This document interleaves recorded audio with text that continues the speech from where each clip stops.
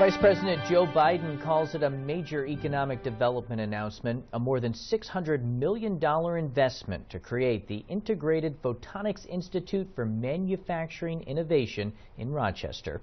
Time Warner Cable News reporter Mike Hadeen tells us what the project includes. Inside the SUNY Polytechnic Institute, Vice President Biden said it's only fitting this project be housed in a former Eastman Kodak facility. After all, former Kodak engineers are the ones that initiated the local photonics industry. This is a public-private partnership that includes the federal and state governments, colleges and universities, along with local companies. The Department of Defense is going to invest $110 million over 5 years, while $500 million will come from a consortium across 20 states, including 55 companies, 33 community colleges, 16 nonprofit organizations, 20 universities led by the Research Foundation for the State University of New York. Photonics are used in nearly every part of our daily lives, from cell phones to barcoding. They're also used in medical technology, defense, telecommunications, the internet, and more.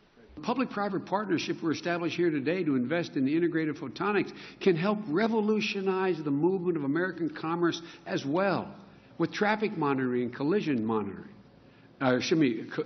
collision avoidance systems, increased speed and efficiency in transmission of data. The University of Rochester and RIT will play a major role. However, it's not just about Rochester. The $625 million investment is expected to span the entire region. We have partners in this consortium from Alfred University, Cornell University. We got 55 companies around the Finger Lakes, Western New York, upstate area. This is about a game changer for our area of Western New York.